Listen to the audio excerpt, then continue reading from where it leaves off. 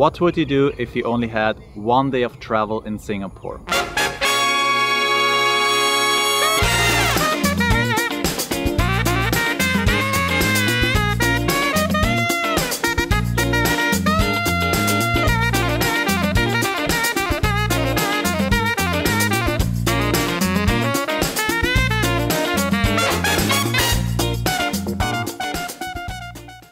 This is the question I'm gonna answer you in this video here. So if you like this kind of content, make sure you subscribe this channel now. For those who are new here, my name is Djemo. I've been staying for the past 4.5 years here in Singapore, so definitely you can trust on my recommendations. Now, let's get started. There are 4 areas I'm gonna show you in this one-day trip. First of all, Chinatown. Second, Kampong Glam, Little India, and Marina Bay. Let's pretend you're arriving in Changi Airport at 9 in the morning. It takes about 1 hour to reach Chinatown if you take the train. Once reached the station, you have to take exit A. That's the one that leads you to Pagoda Street. And here we are. Look at this festive market. Isn't it just beautiful? Now, I do have to say, most of the shots were taken during Chinese New Year, so if you come in any other time, it's gonna be much less crowded, but also less decorated. There are plenty of shops that sell various kinds of Chinese souvenirs, such as lanterns, paintings, statues, or even chopsticks.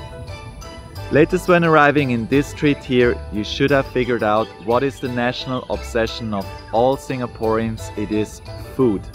Being here, there's gonna be obviously mostly Chinese food. However, there are also Indian or even Malay stalls. There are 2 restaurants I would like to highlight here. Authentic Manchurian cuisine, and the second one is Xiao Long Kan that serves chili hot pot. Chinatown is more than only shops or restaurants. It also hosts various religions. Here I would like to highlight the Holy Tooth Relic Buddha Temple. Entering the temple, it's gonna be quite a change in atmosphere, but somehow very peaceful. There are various processions being held here, and what I'm very sure about is if you come on any Saturday afternoon between 2 to 3 p.m, they're gonna hold a mass prayer.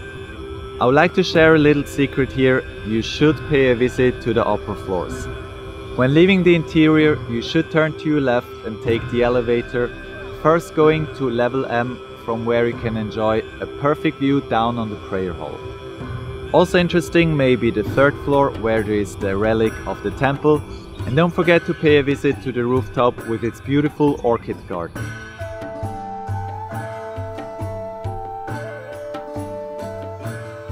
After you're done with the temple, you should walk along South Bridge Road back to Pagoda Street. There you can best witness Singapore's diversity. In only this street you have a Buddhist temple, a Hindu temple, and even a South Indian mosque. All of them being part of Chinatown. After seeing all these things, I suggest to proceed to Kampong Glam. To reach this place you have to take the downtown line. It's gonna take you about 10 minutes of travel to reach Bugis and another 5 minutes of walking. Here we are in Kampong Glam, the 2nd station of this trip. This is more of an Islamic neighborhood. In fact, a lot of Arab traders used to live here. However, these days it's predominantly populated with Malays and Indian Muslims. The main attractions here are the Sultan Mosque and Haji Lane. Here you're gonna find various Middle Eastern restaurants as well as Turkish lamps and Persian carpet shops. For example, Amir & Son sells antique handmade Persian carpets. Another area I would like to show you is Haji Lane, probably the most hipster environment in all Singapore. Here you can find various shops that sell different kinds of curiosities such as marble portraits or vintage items. There are a lot of restaurants and cafes here. There is even a selfie cafe, believe it or not, one of the most innovative cafes I've ever visited. After sunset, Haji Lane transforms itself into an open-air clubbing space with various live bands. It is one of the most lively neighborhoods if you want to go out. In my opinion, one of the best areas to have a chilled beer. Going to Little India, you again have to take the downtown line. It's gonna take you about 5 minutes of travel.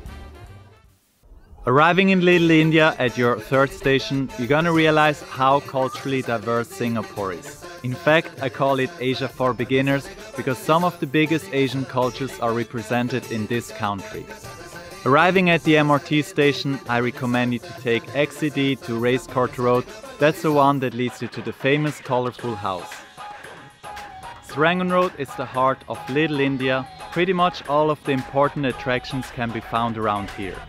Now if you follow the schedule I provide you in this video, then you should arrive here at about 4:30 p.m. That's exactly when the temples open their gates. The Hindu community in Singapore is very welcoming. Even if they're holding any important processions, tourists are very welcome. The music they play during prayer is very unique. That's why I decided to provide a little sample.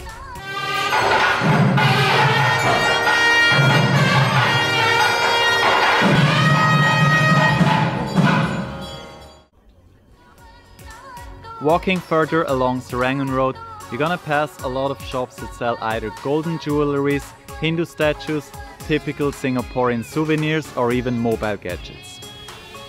I also advise you to go to any of the side roads. There you can find a lot of street art or wet markets.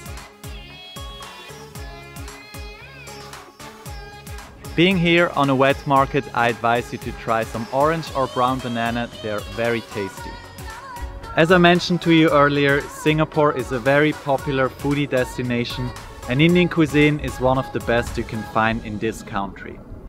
There are two restaurants I would like to present.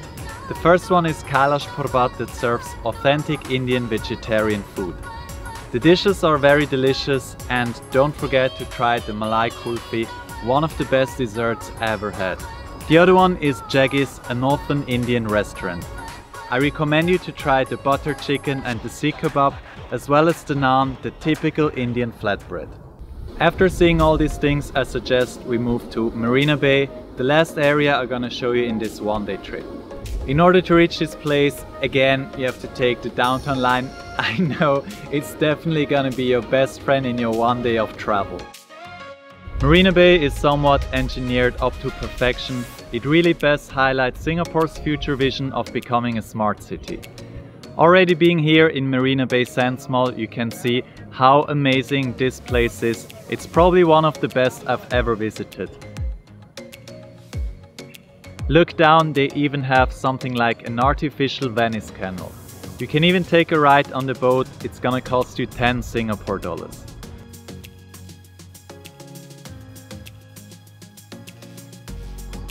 In here you should also check out the Rasapura food court that has a wide variety of cuisines.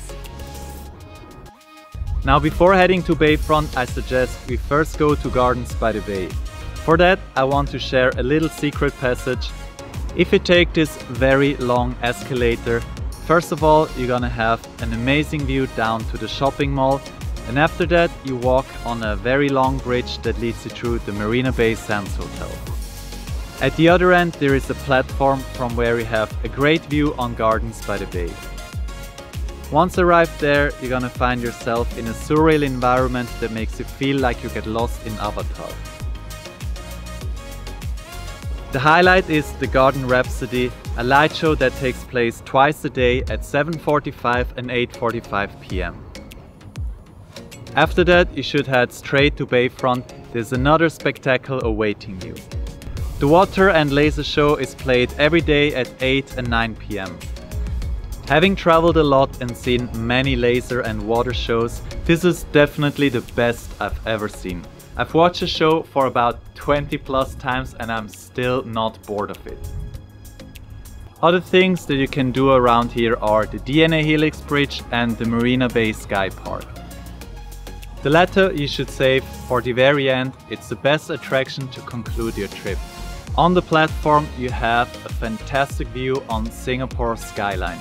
It is beautiful at any time of the day, but personally I favor coming here during sunset or late night. We've reached the end of this video. I hope you have enjoyed watching this episode. Please feel free to leave your feedback. I'm more than interested to hear your opinion. If you found my travel recommendations useful and haven't subscribed yet, then please hit that button now. For those who wonder where I'm recording all the voiceover scenes, I'm here in the Chinese and Japanese garden. It's very easy to reach by MRT and very much worth a visit. So that's it from my side. I hope you have enjoyed watching this video. Stay tuned, next is Malacca.